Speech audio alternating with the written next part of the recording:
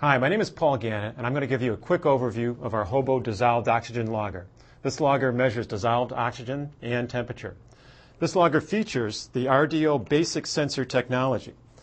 This sensor is an optical DO sensor which provides long-lasting calibration and requires minimal maintenance. The RDO basic sensor provides 0.2 milligrams per liter accuracy in the critical range.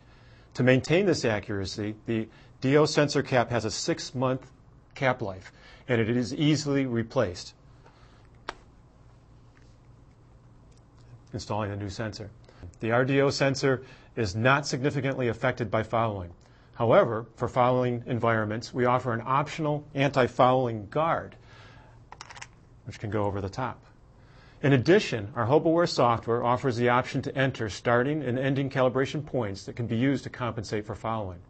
This logger has a durable PVC and Delrin housing, which makes it well suited for extended deployments in fresh or salt water. This logger has a 3-year battery life, and we offer a factory battery replacement service, so you can get many years of use out of it.